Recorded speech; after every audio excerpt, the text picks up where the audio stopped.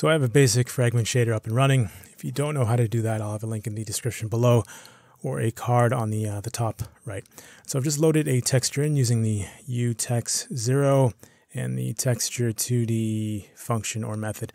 I'm not going to go over this. It's a simple function. You can just Google it. It just allows you to load textures or images into your or onto your canvas. So before we begin actually constructing the mirror dimension, let's do this. Let's speed up the X values by 2. So we get that. And let's clear off this debris or this blending of colors on the right. So why did we, there you go. So why did we speed up the values by 2? And why is there even that stuff on the right? Well, it has to do with how your fragment shader, let me get the whiteboard back up. It has to do with how your fragment shader is handling textures. So when you load in a texture or an image or a texture, it's bound to a certain dimension. And so it's always from 0 to 1, no matter what you do. This is 1, so let's just say this is the 0, 0 pixel. This is the 1, 0 pixel. This is, of course, the 1, 1 pixel. And this is the 0, 1 pixel. So no matter what you do, your image is fixed in this dimension from 0 to 1. However, the canvas that we're playing on isn't fixed. The default is the exact same. So that's our 0, 0. This is our 1, 0. This is our 1, 1, and this is our 0, 1. And so that's why when we overlay an image onto a wider canvas, we get the image stretched out over there. So the image normally would be 0 to 1 here, but the canvas is 0 all the way to 1 over here. So when we speed it up, we're saying our canvas is no longer from 0 to 1. It's from 0 to 2. So this is 2, 0. This should be 2, 1. And right here is the 1, 0. And so this 0 to 1 right here is overlaid onto our canvas 0 to 1 here. And so that's why the image is on the left half, but not the right half. So why do we have all of this on the right half then? Well, when your fragment shader loads in a texture, it doesn't just load in the texture and then dead space on the right. It takes the end values of the image and just stretches them or interpolates them, or you could say bleeds them onto the rest of the canvas. That's where we're getting all of these stuff here. These guys are the end values of these guys down here. So just clear it off. You don't need to do this. I think it just looks better. Anyway, so that's just a bit of a cleaning up of the image. Let's move on to the mirror dimension. What do I want to save here? I'll save that 1, 0. What is the mirror dimension? Well, it's a dimension where there's some sort of midpoint, the mirror, and then the left half, the values, mirror the right half. So these values are mirrored on this side here.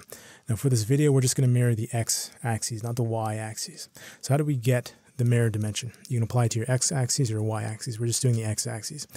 Well, we use a simple mathematical, what do you call it, a trick, mechanic, algorithm. So let's say we have a number line that starts at 0. This is the 0. And then we're just increasing 1, 2, 3, 4, even 0.10, 0.20, whatever it is. We're just increasing all the way up to a max number we'll call n. And we'll call any number we choose in this number line, we'll call it a. And so the equivalent of a in the mirror dimension, so m would be the equivalent of a once we do a transformation, would be equal to a number in your number line times the max minus that same number. When we apply this algorithm to the x-axis, I'll show you. So let's pick out some values. We'll pick out the 0, we'll pick out the 1, we'll pick out the 2, let's pick out 0.5. Let's do 0.5 here. And so the black markings are the normal dimension. The red markings will be the mirror dimension. So that's 0.5, and then 1 plus 0.5 would be 1.5. So let's apply this algorithm to these values. I shouldn't do it like that. What is 0 times the max in this dimension is, of course, 2. What is 0 times 2 minus 0? Of course, it's 0. So the 0, the equivalent of 0 in the mirror dimension is still 0.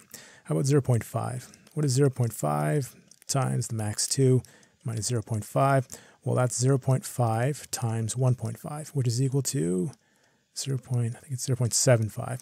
So the equivalent of 0.5 in your mirror dimension is 0.75. How about 1? What is 1 times 2 minus 1? 2 minus 1 is 1. 1 times 1 is 1. This is our mirror. That's the mirror value.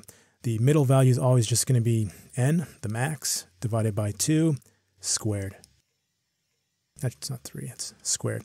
How about 1.5? What is 1.5 times 2 minus 1.5?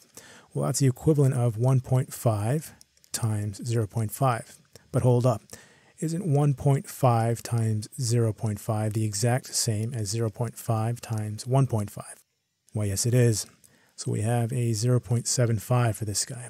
So this is where the mirror effect comes in.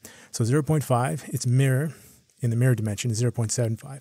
1.5, its mirror in the mirror dimension is also 0.75.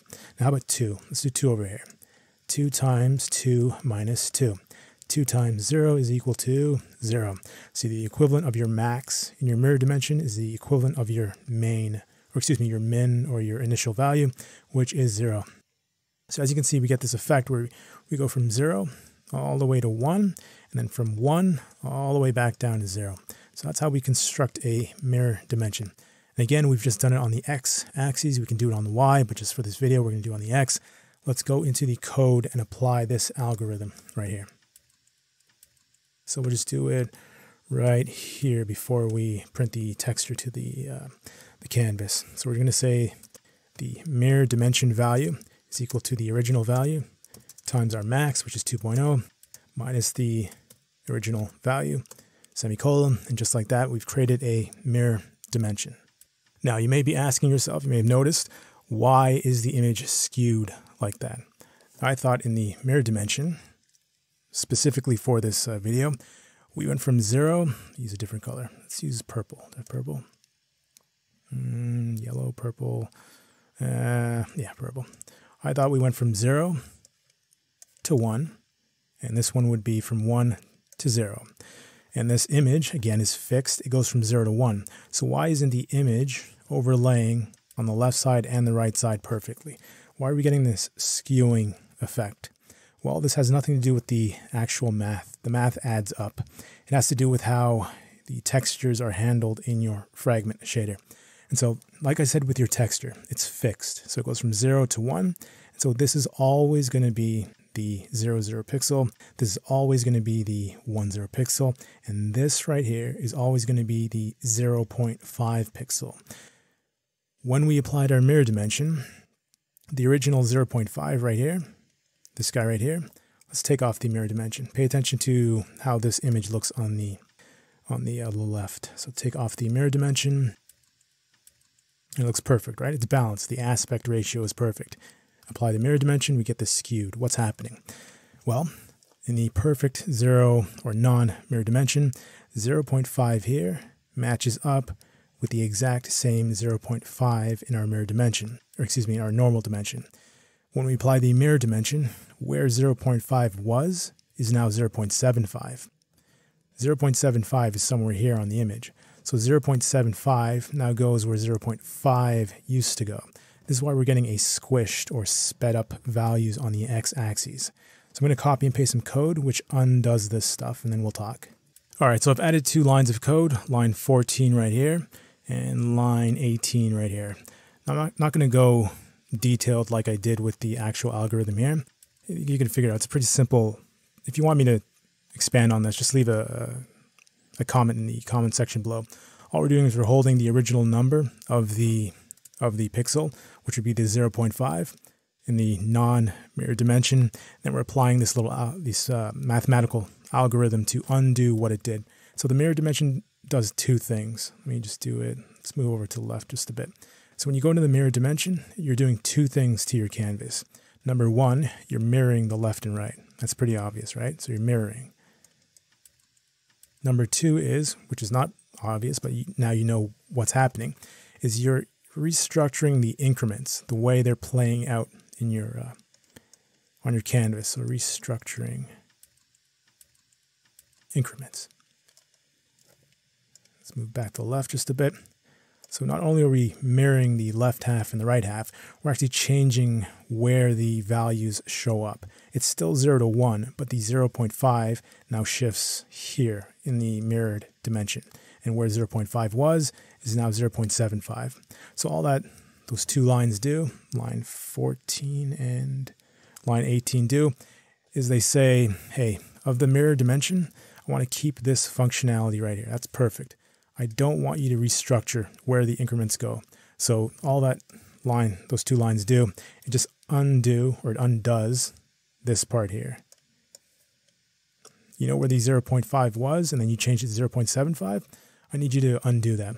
Where the 0.5 was, keep it where it was, and then move the 0.75 somewhere here, where it's supposed to be. Anyways, I'm not going to go over the code too much, but that's just how we undo the second part of the mirror dimension. Anyways, that's going to be it for this video. Leave a like, it helps the channel grow. Subscribe if you haven't already subscribed, and I will see you guys in the next video. And I think the next video is going to be, might be using the mirror dimension and drawing a square in that. It'll be a quick video, but now you guys know what the mirror dimension is. And we just mirrored across the x-axis. You could have easily done the y. We just have to incorporate the y like this. Y, and right here. Y as well. And that's Y right there. But just for the sake of aesthetics in the video, we just kept the x-axis. Anyways, I'll see you guys in that video.